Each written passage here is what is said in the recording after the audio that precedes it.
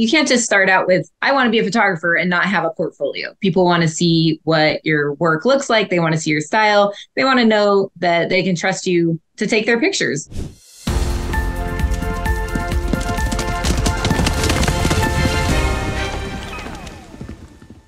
Welcome to the Horse Trailer Post podcast, the show where we cover anything and everything related to the horse trailer industry. I'm your host, Brad Heath, owner and operator of Double D Trailers. With over 25 years of experience in the horse industry, I'm excited to bring you the latest news, tips, and insights into everything equine. Can't wait to share my passion for horses and horse safety with all of you. So saddle up and join me every other week for the Horse Trailer Post podcast. Guys, thanks for joining us today, the Horse Trailer Post. We have Lauren Pace with us. She's in California, and she is an equestrian photographer. Of course, she specializes in equestrian fine art and Western photography. So, Lauren, welcome to our podcast. Well, thank you, Brad, for bringing me on. I'm excited to be here. Yeah, absolutely. So we'll just jump right in. I'll let you take lead. Can you start by sharing your personal journey with horses, how it evolved into a passion for equestrian photography? Yeah, absolutely. Well, so I was born into horses, pretty much. My parents met showing horses, and by the time I was born, they were breeding and training Western performance horses. So I started showing horses by the age of about 4. Lead line classes, but Western pleasure from then on.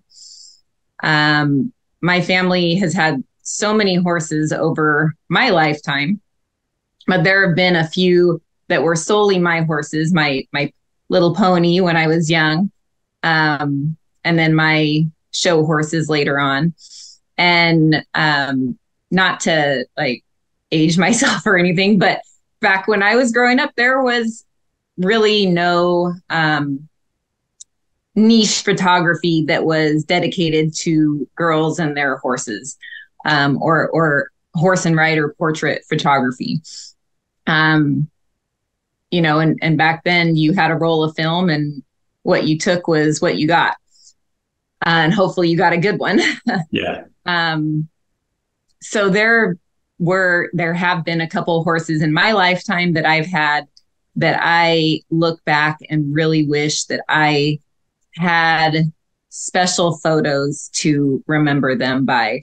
One of my horses, he was my very own show horse. And I think I was 6 when I got him, and I had him until I was about 24, when he finally had to be put down. And it was, such a sad day for me. I had him a long time, and he was one of the horses, I grew up alongside him, and girls, I have 2 girls of my own now and a son, and I watch them with their horses. And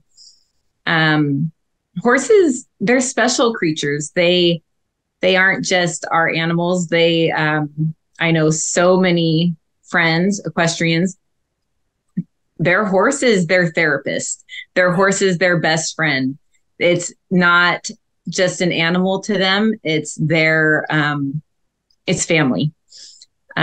These big creatures, they empathize with us. We spend tons of money we don't have on them. And it's not it is a lifestyle. It is what we do. We live and breathe it. And the barn is one of our favorite places to be. And so I have seen that over my lifetime. So that's horses to me. Right. As far as photography goes, the other side of it, when I was in high school, I took a high school photography class my junior year. And I had my dad's old manual camera. I was taking pictures and editing very differently than we edit now. None of it was on the computer. It was in a dark room, and you're developing your own film, and I fell in love with it. A lot of what I would shoot as subjects. Some of it were my horses at the time. A lot of it was out in the barn, outside in nature. And I loved playing with exposure and natural light. And that's kind of where it started for me. So I always kind of had photography as a hobby, and it just developed from there. Fast forward from high school, like 20 years. And even before that, when I started having my children, wanted to be able to take good pictures of them. So I had bought a used Canon Mark III camera and started, watching YouTube videos and anything I could get my hands on to learn how to take and edit. And that now it's digital. And I'm kind of a perfectionist and obsess over things. So if re-editing the same image 10 times finally yielded the results I wanted and it took all night, then so be it. Right. I can certainly hear the passion behind all of it. Growing up as a kid and your horse from age 6 to 24, that's a long time. Yeah. I've often told clients, I said, hey, probably 90% of our clientele are female. And I've told many over the years that we're married, I said, most of who we deal with, they love their horses more than they do their husband. Maybe a true statement in a lot of situations, but moving on from that before I get myself in trouble here. So one of the topics, artistic vision.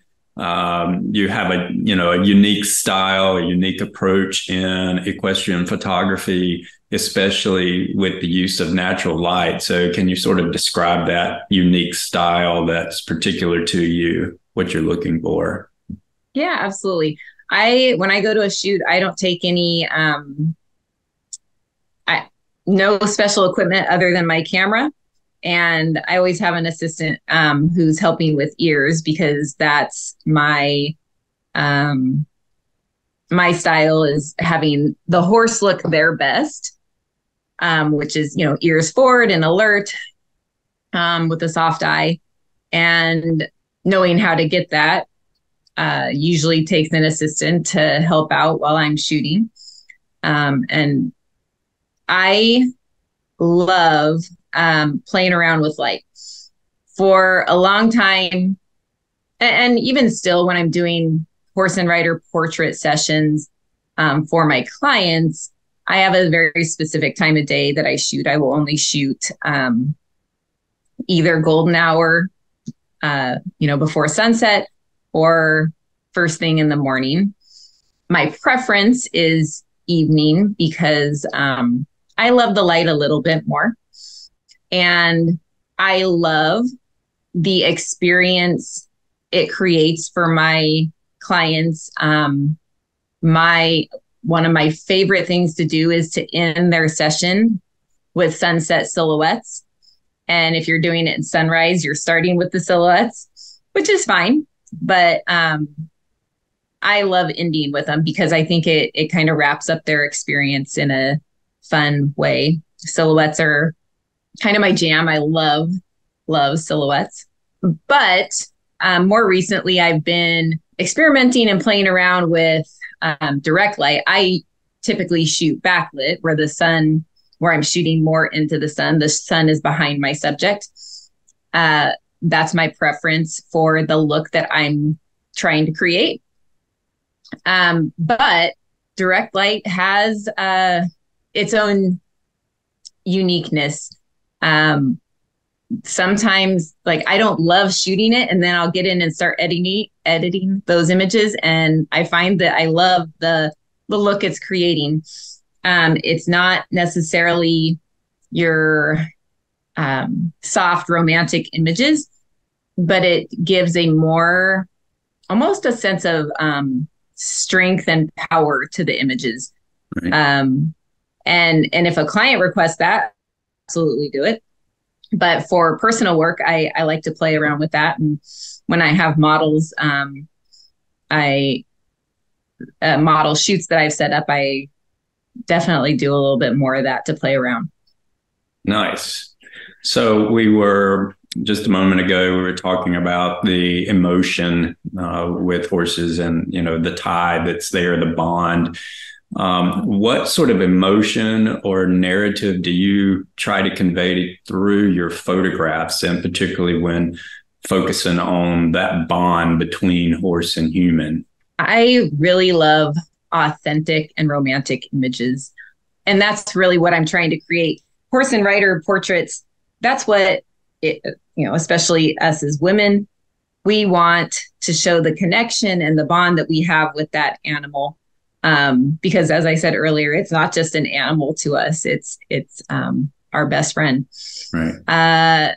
So I talk a lot in my shoots to help, because nobody loves, unless you're a professional, and nobody loves being in front of the camera. You feel insecure, and I try to make my clients feel as comfortable as possible. I really want them to feel the connection with their horse. So I send out a questionnaire before all my client shoots that asks them what they're comfortable with, what's their favorite experience and memory with their horse, so that I can get to know them a little bit more. One question that I ask, and there are some women who they love their horse, but they're not big on kissing their horse. So I want to know that. If I say, kiss your horse above their eye, I don't want them to be like, ew, gross. Right.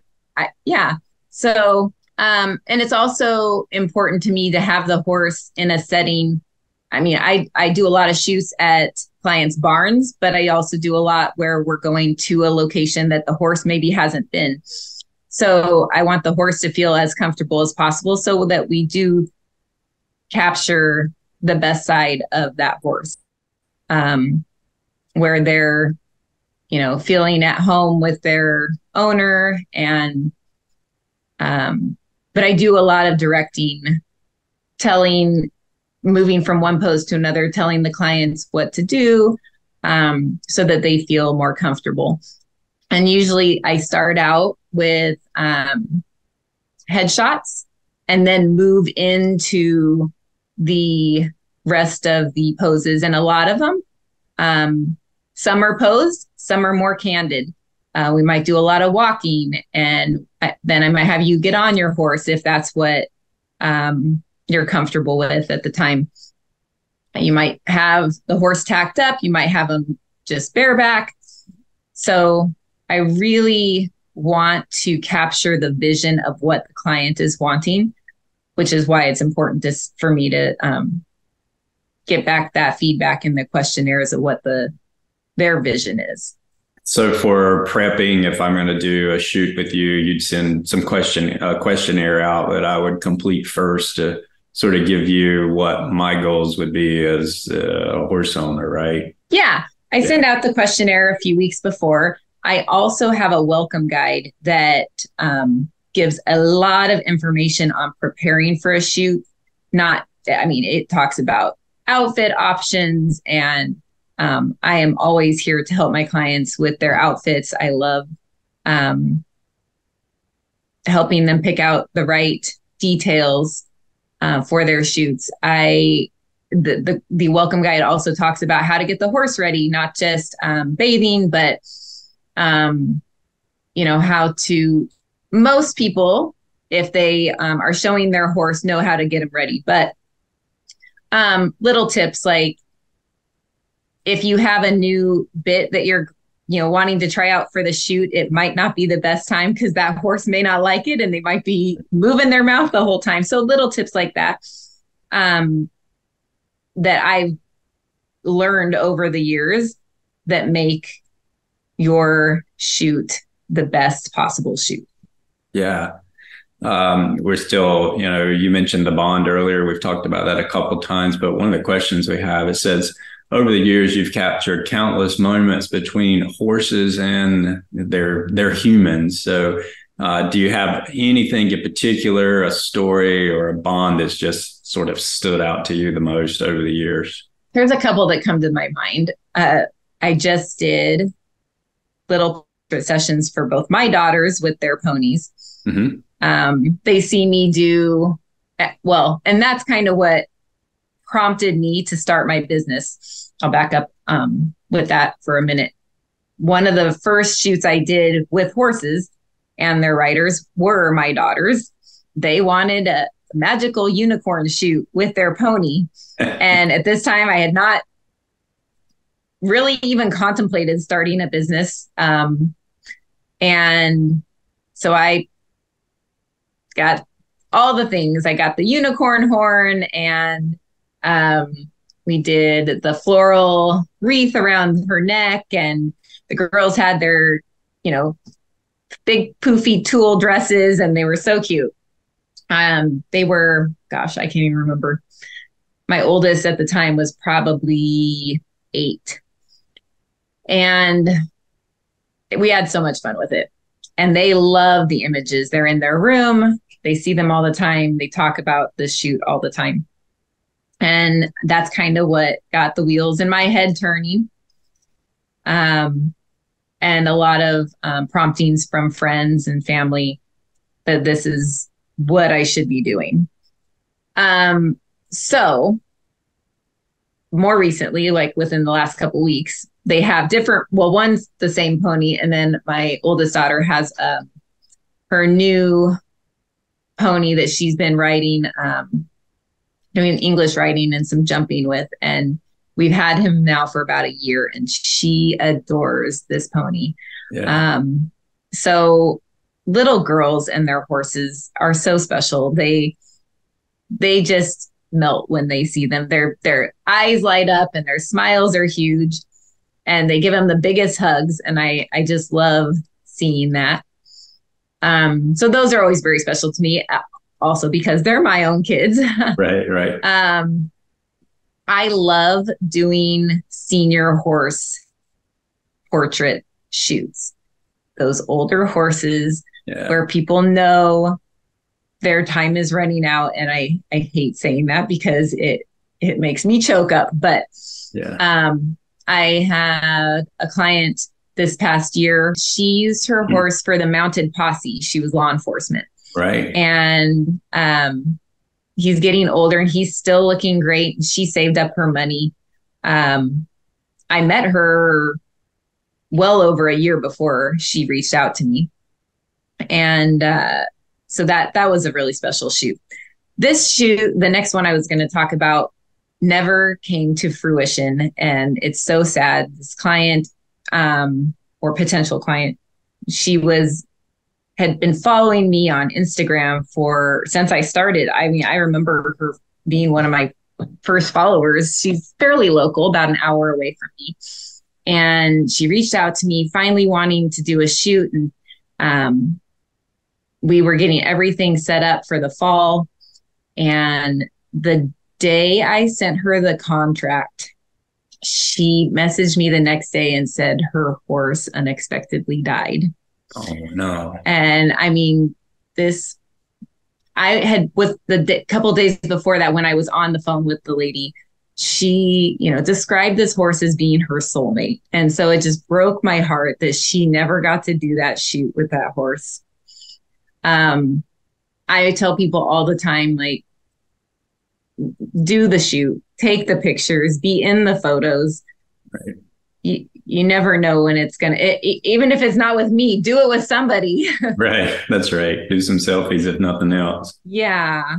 So moving to a little different direction, earlier you made the comment, or you mentioned that you have someone that helps you at your shoots. Mm-hmm. Right? So I've never had a photography session with horses. It's always with, my family and a bunch of kids, and just trying to get the kids to be still and to stand still and smile and all those. So how the heck do you manage that with a horse? I mean, how do you manage those challenges of, getting those poses that you're looking for? It's a lot of patience. Yeah. And unpredictability, you know? Yeah. Yeah. I've learned to be very flexible. When I set up a horse, and when I say I direct, and my assistant, my mom used to go to all my shoots with me. I mean, who better than somebody who's been with horses for her entire life? She was great. More recently, my fiance comes with me, and he's amazing. Nice. But I direct on how I want the horse set up. Horses, just like kids, don't always do what you want them to do. And if they move into a different position and it works for that, I'm flexible. I move around a lot. My preferred lens is not a zoom lens.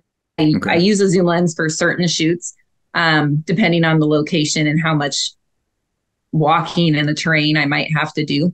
But my favorite lens is my 135 2.0 lens. And so I do a lot of walking because I'm zooming on my feet instead. So I move around a lot during a shoot. I'm all over, I'm far back, I'm up close. And my clients, I just direct them. If the horse moves, we're going to move into a different pose real quick, and it just works. We get a lot of variety that way, and that's what I am going for during a shoot. There was another question that we had regarding maybe some advice for an upcoming equestrian photographer. You sort of touched on that. And I think you said 135 2.0. My 135. Something. Yeah. So go ahead.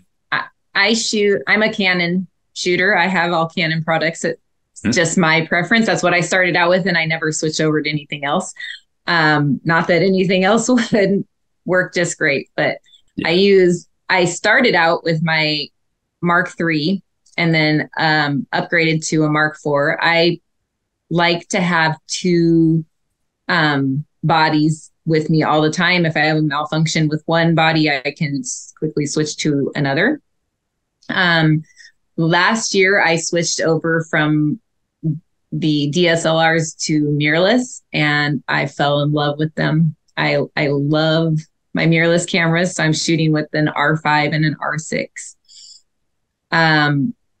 And the lenses I use predominantly for all my equine sessions, it's either the 135 2.0 or the 70 to 200 2.8. Those are I shoot video with them as well, because I've in the past year also started shooting video for my clients, whether it's a branding session for a business or even my horse and rider sessions. I do video clips for them because in the world we live in now with social media, everybody wants video too. When I first started my business, I was like, I will never shoot video. It's only going to be photos. And then I started doing video and I fell in love with it. I have loved editing the videos, and I love putting music to the videos, and it's been fun. It's been interesting watching my evolution. Usually if I say I'm never going to do this, I end up doing it. So right. Yeah. Never say never. Never say never. I said, we're just going to manufacture like stock trailers and horse trailers, nothing fancy, and definitely not getting into living quarters. That's way too complicated for me. And here we are. So never say never. So I was looking at your site, really cool site. And for those listening, it's Lauren Ann Pace, LaurenAnn, last name Pace, PACE.com.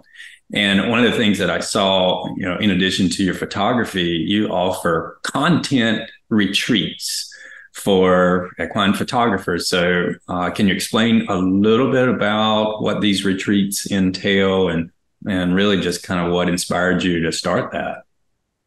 Yeah, absolutely. This past year, I teamed up with a friend and fellow photographer. She's from Washington. And we started diving into content retreats, more the kind of the educational side of photography for photographers. When I first started out, I remember like I would set up you can't just start out with, I want to be a photographer and not have a portfolio. People want to see what your work looks like. They want to see your style. They want to know that they can trust you to take their pictures.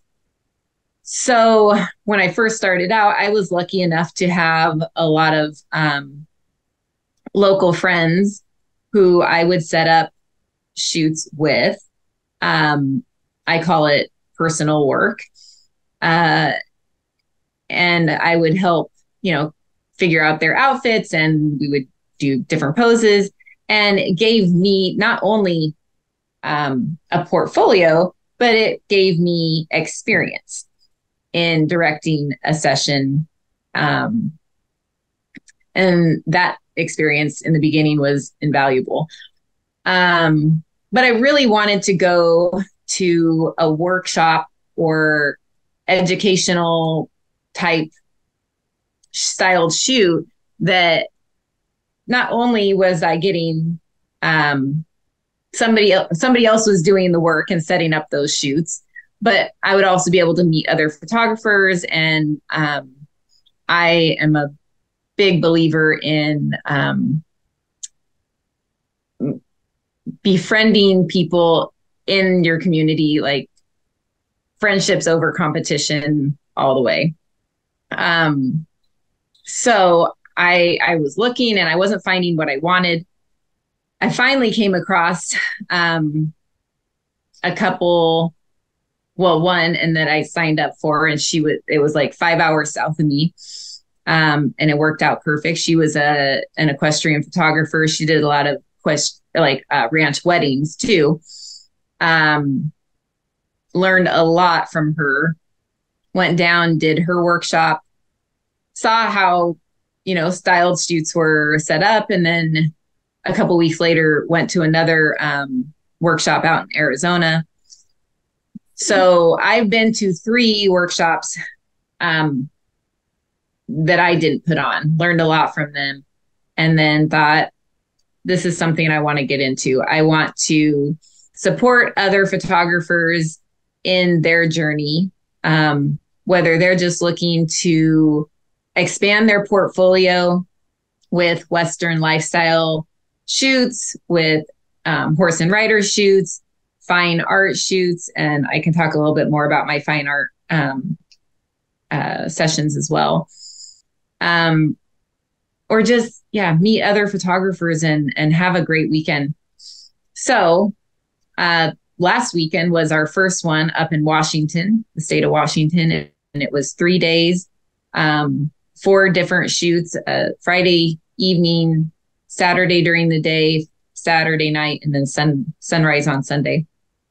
And we had multiple models at each. It takes a lot of time and preparation to set up these shoots, not only to find your ideal models with the horses you want, setting up, making sure the location is what you want, doing all the liability contracts, doing planning all the outfits, because these are meant to be epic styled shoots. Right.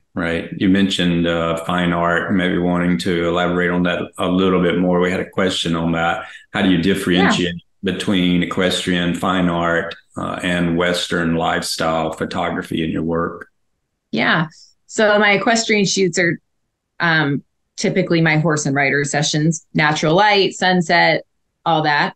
My fine art are my black background and white background sessions, typically with just the horse. I also include the rider if they want to be in some of the shots too.